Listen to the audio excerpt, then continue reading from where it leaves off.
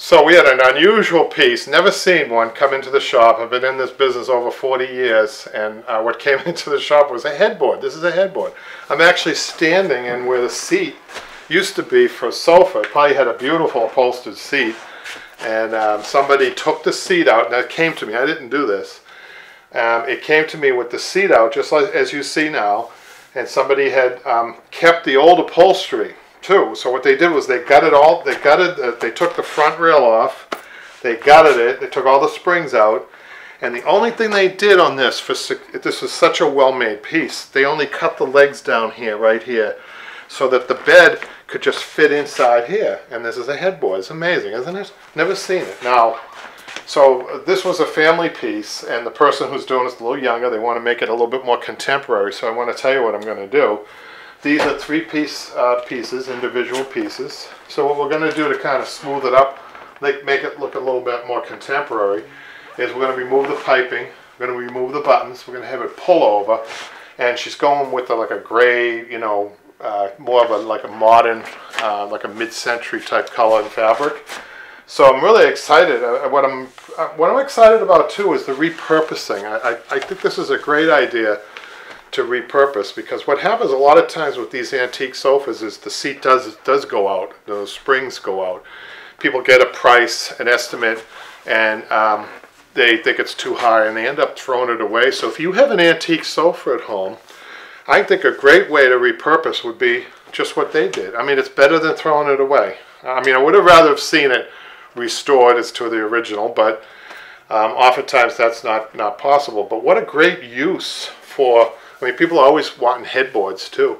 A great use for an antique sofa that's going to make it out to the landfill anyhow. So I think it's interesting, and always about repurposing and recycling here at Upholstery on Broadway and Broadway Upholstery School. And hopefully that we all, you know, make our little contributions to help the environment, and I think this is one of them. Okay, so what I'm going to do is I'm going to remove the outside bag just to see what's going on here, to see how these are held in. I suspect that like some of the older pieces, they're screwed from the back. Tear the outside back off, and I'm going to focus on this one panel just to show you guys. Let's see, I think this must be one of the screws holding that on. Now I see that there was some rebuilding here now. This is a new piece, this is an old piece, this is an old piece, this is the new piece that they put on, and to make it into the headboard. Very clever, I like the idea.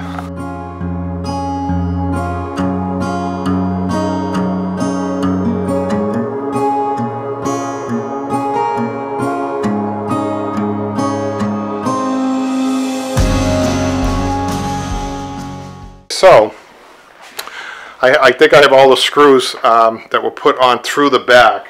So all this is upholstered first. The outside back's the last thing to be done. It covers over all those screws. So let's see what's going on underneath here. Oh, look at that, came out pretty good. So it's a nice fitted back.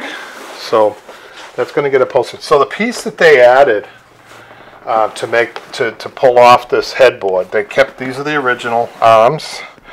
They cut the leg in half so that it wouldn't be out here, so that the bed can come in. The bed frame can come in. The bed sits up. You can actually see right here where the bed hits on the top here. So this is how much is showing, okay? And this is how much is showing on the back. That's why they have the buttons above here. So what I'm going to do is, just to explain and to close out this video, what I'm going to do is I'm going to take all these off, strip them down, upholster them over, and then put them back, upholster this, put them back, upholster the bottom, and then I'm done.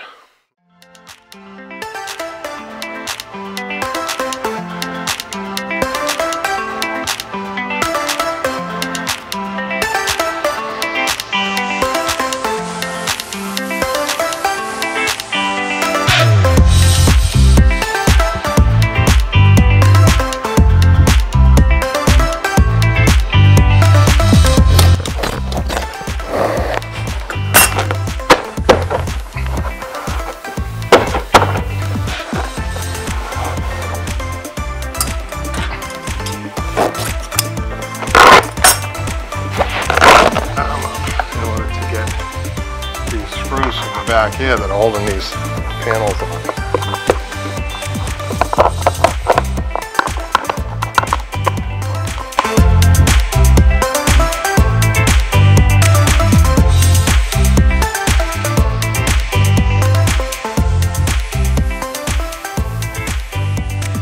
It's very stubborn, so there's a bolt. I got it loose enough so I can take it off by hand. Let's see how they did that.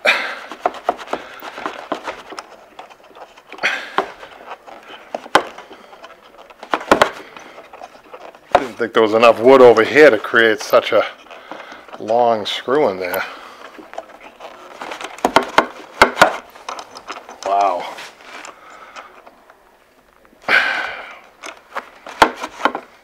Still needs help taking it out.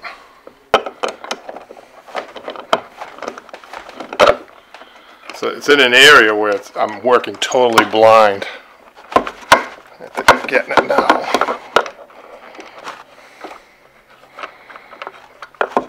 There we go.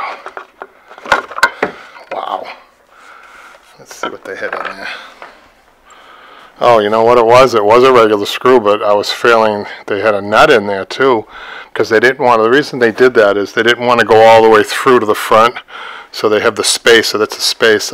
It's a good idea actually, but when I'm working blind and I felt it, and it felt like it was a nut, and I had to use a different tool, not realizing that, you know, the flat end of the screwdriver would have worked too, but it worked just the same because I was screwing it out. So that's good. We'll use the same screws to put this back in. So we got all our pieces. We got the front panels off. That gives us access to the inside arms and the outside arms.